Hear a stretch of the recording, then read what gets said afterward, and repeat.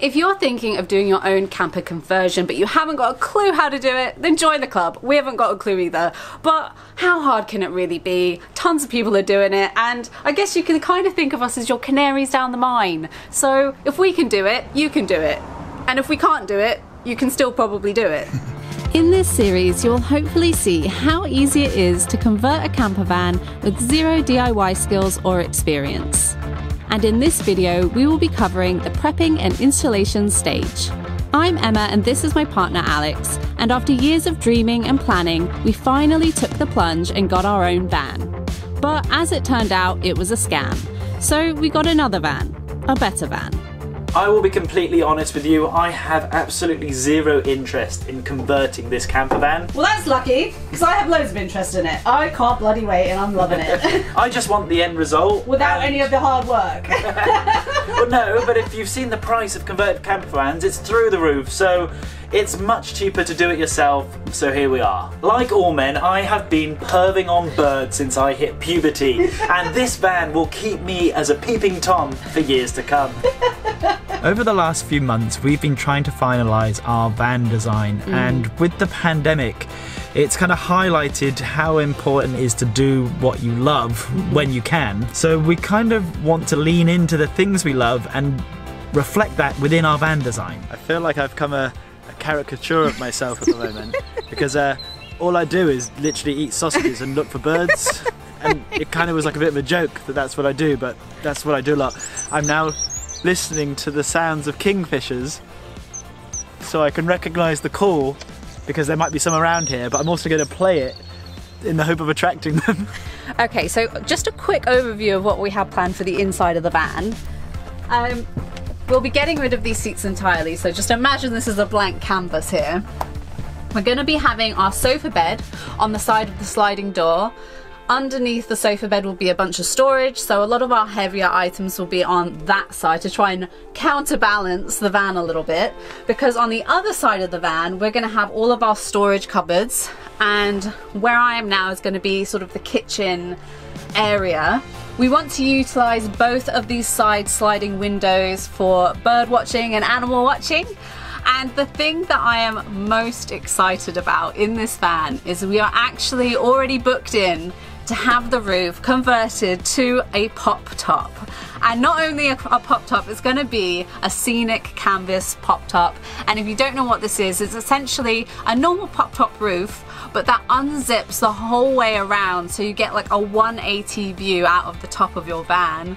And we're also going to have a panel put on the top which can be used as a bed or a sitting platform, so we can actually sit up there with a cup of tea and look out at all the lovely animals and nature. I couldn't be more excited.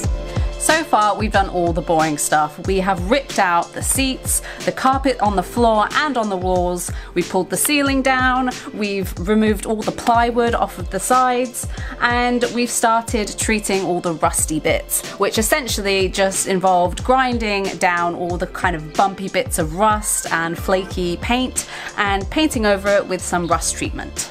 Luckily, the plywood panels that came in the van are still in pretty good nick, which has saved us about £250 worth of buying new ones. So we've just taken those out, sanded them down and given them a lick of primer paint. What we're doing today is the soundproofing and the insulation on the side panels of the van, and I'm actually really excited about this because this is what feels like the beginning of the build properly. So up until this point we've just been prepping the van, and now we're actually starting the build. This is a little bit tricky because the insulation and the soundproofing that we have, it has a self-adhesive backing to it which can only be applied if it's at least 10 degrees. Today is exactly 10 degrees. Yeah, don't let this blue sky fool you.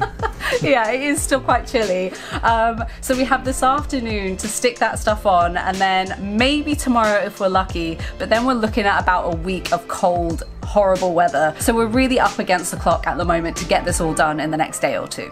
In this video, we'll be using 1 roll of sound deadening material to reduce vibrations and structural noise, 1 roll of the thermo van liner to help regulate the temperatures as well as reducing noise, and a twin pack of sound deadening and insulation for the floor. As the name of the series suggests, we are dummies and we don't know what we're doing, so please take everything we do with a pinch of salt and bear in mind that there are going to be quite a few mistakes along the way, I'm sure. We've already made the monumental mistake of being scammed on our first van, so if you haven't already seen that, go back and watch that video. We also ran into another hurdle when we tried to install a swivel seat in the van the other day and found out that it doesn't actually fit the seat. So we're going to have to do some adjustments with that and come back to that at a later date. But what we will do is focus on what we can do at the moment, and what we can do is sound deadening.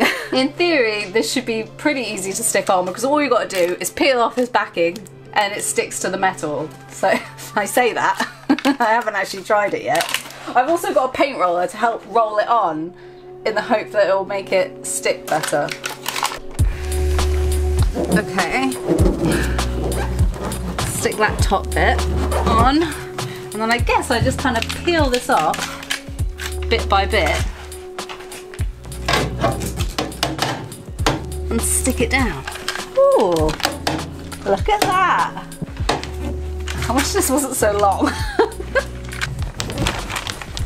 I'm wondering if this is going to be better. Yeah, I think that's better. I'm trying to be too fancy with the rolly thing. Look at that! Okay, that was actually really easy to stick on. So now we're going to get cracking on with all our other bits that we've cut out and cover the entire van.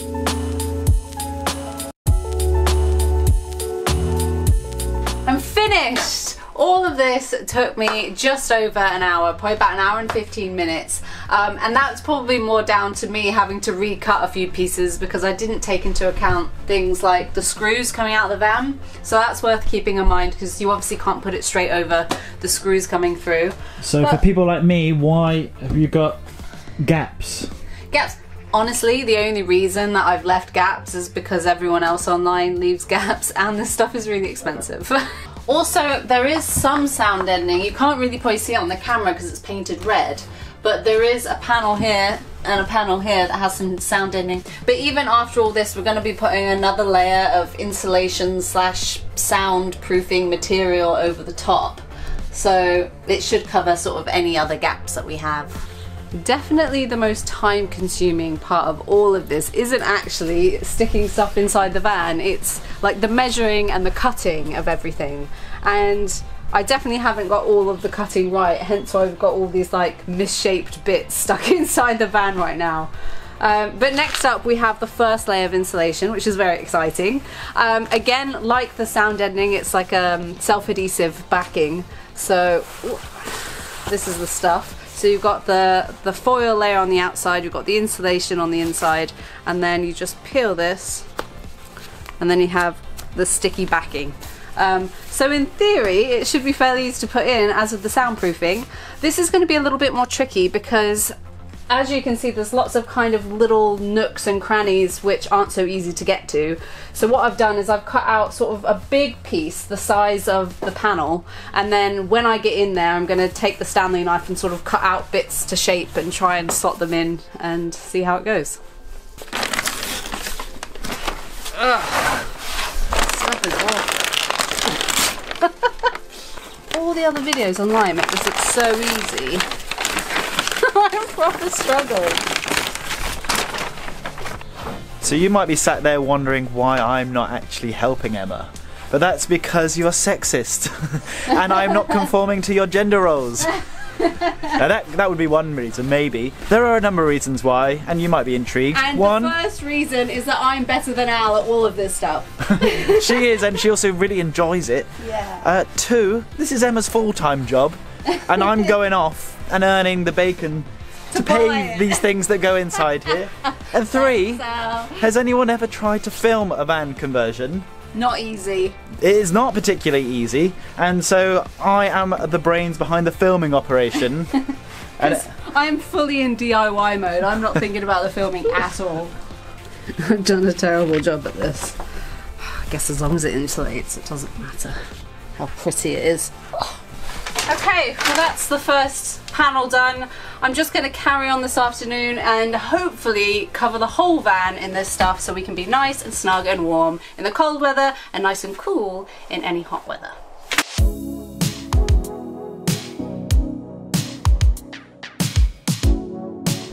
scrap everything that I said before. I thought this was going to be really easy, just peel off the backing, stick it on, and it'll take like an hour max. It took about 5 hours of sticking and cutting and resizing and sticking, and getting into all these little nooks and crannies and crevices around was a nightmare, to say the least. So allow yourself plenty of time if you're doing something similar. Next up we have the flooring. So I've got to clear all this out, give the floor a little wipe down, and then start sticking.